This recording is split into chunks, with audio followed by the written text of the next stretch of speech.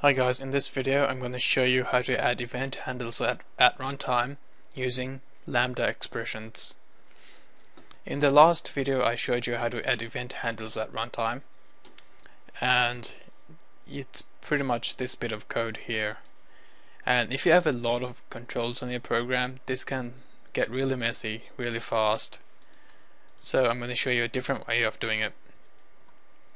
I'm going to get rid of the event handler for bottom 1. And I'll just start over again from the beginning.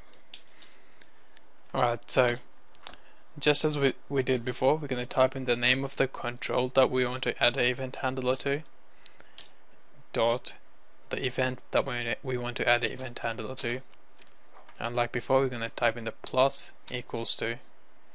But instead of pressing tab twice here, we're just going to open up the brackets, type in S, which stands for sender, and E, which stands for event args. This can be anything. S here just represents this, and E represents that.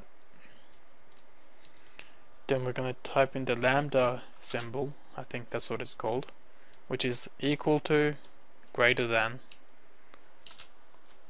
and then we're going to put in whatever we want that bottom 1 click event to do. In this case it'll be a message box dot show button 1.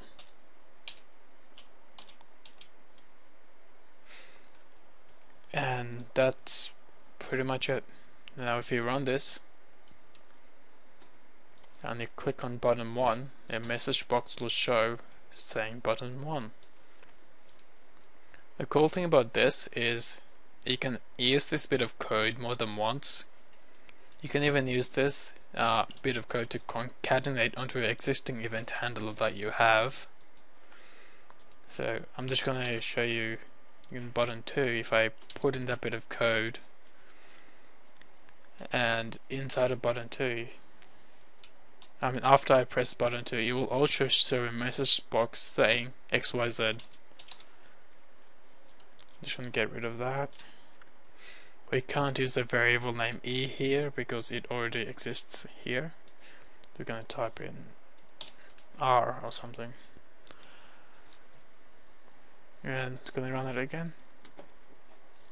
You press button 1, but a message box saying button 1 appears. You press button 2, nothing happens. But when you click on button 1 again, a message box saying button 1 appears, and then another message box saying XYZ appears. Now there is a setback to this, is that you can't remove an event once you've added it like this. If you remember in the last video, you could remove the event handler, but in this case you cannot do that. You cannot modify what's going on in here after you've set it either, so think carefully of when to use this. And with that, I'll see you guys in the next video.